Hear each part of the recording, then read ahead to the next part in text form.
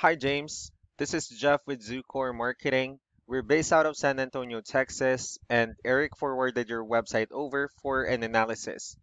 So in this video, I'm going to show you how you can get more customers online. We're also going to run through a couple of things that you can implement right now. And aside from reviewing your website, we're also going to look at one of your top competitors' website and show you how they're currently beating you online and the things that you can actually do differently to, of course, counteract that. So first, we'll start off with your website.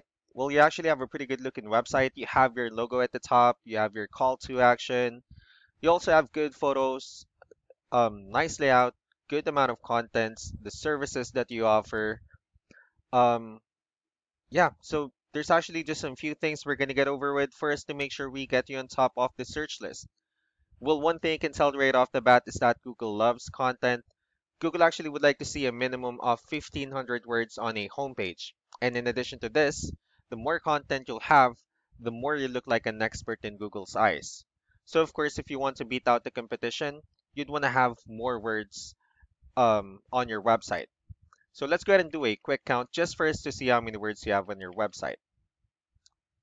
So currently you have 462 words, which is not a bad number. However, we're still quite behind with the goal of 1,500. So the more words you have, the better. Another thing we like to talk about are keywords. Google is also looking for keywords. It's looking for what the site should be found for. So if you have the exact words listed multiple times on your website, you're going to be really relevant for that search. And of course, Google is going to be willing to put you higher in the results. So I did a quick search of the roofing companies in one of the areas you're servicing. We'll talk more about the results that we have here. Starting off with the first one. So this is what we call the map hack. And of course, this is something where you really would like to be on since these are the ones that gets a lot of attention, a lot of traffic, and are easier to find. One way for you to actually be here is you'll need to have Google My Business profile where you'll enter as much information as possible, like the company name, phone number, email, company address, hours of operation, photos, and so on and so forth. And also, if you add those same information into as many directories as possible, like on Yelp, Yellow Pages, Angie.com, that will really help you a lot to appear in the map hack faster. Moving on to the next part, these are what we call the organic searches. So these are all the website that actually ranks higher without people paying for any ads, just because they're doing some certain things. And that's exactly what we're going to talk about and analyze. So I pulled up one of the top ranking website. Let's see what they have differently. Well, for their website, they also have their logo at the top. They also have their call to action, good photos, good amount of content. So let's see how many words they have on their homepage. So for their website, they currently have 1,456 words, which has a better number. So again, one of our main focus now would be adding more words to your homepage. That way, Google will actually consider your website a much more trustworthy website. Let's go ahead and dig deeper with the numbers as well. So we have here Ahrefs, one of the paid tools that we're using for us to have some more information on the back end of your website. We'll be talking more about the numbers starting off with DR. So this is the level of trust that Google has in your website, and UR is the strength of your website. Backlinks, on the other hand, these are other websites that refers to your website. So they're like shoutouts from different directories like Yellow Pages, Yelp, and the like.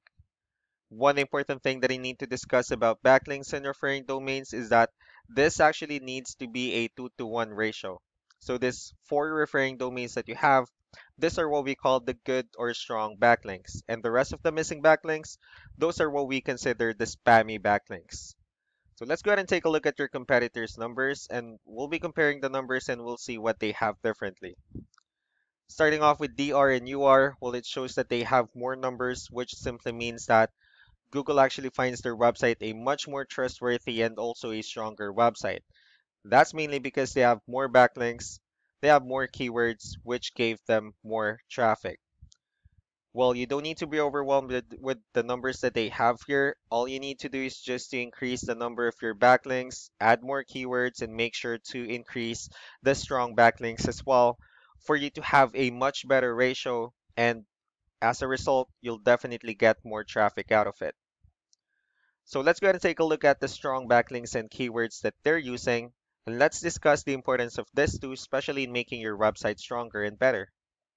So starting off with the strong backlinks, these are all the directories they're currently listed on that brings them a lot of attention and a lot of traffic. That's why they're also ranking higher in the searches. And next are the organic keywords. So these are all the keywords they have listed on their website. So when customers search for these specific words, their website will show on top of the list. And if you also look at the numbers under volume, these are the total number of people that searches for the specific keywords on Google every month. So that's how important in choosing the right keyword is. That way more customers will be able to find your website quicker and easier. Another thing we like to share about keywords is what we call the hidden keyword. So for every photo that you have listed on your website, you can actually rename them with a hidden keyword instead. That way you'll be able to have more hidden keywords added into your website. And not only that, of course, for those keywords to not to be repetitive on your website as well. So just to wrap things up, the most important things that we can do to improve your ranking is first the amount of content, wherein we're going to add more words into your homepage. That way Google will actually consider your website a much more trustworthy website. Next are the backlinks, wherein we're going to add your information to more directories as possible. That way we can actually bring you more traffic and of course the higher chances of your website in appearing in most of the map pack searches. Last but not the least will be the keywords, where we're going to help you out in adding more keywords and of course choosing the right ones. That way more customers will be able to find your website faster and easier. So these are all the things that you can actually implement right now. And of course, we can also help you out in making these changes and more with the goal of getting you many new customers.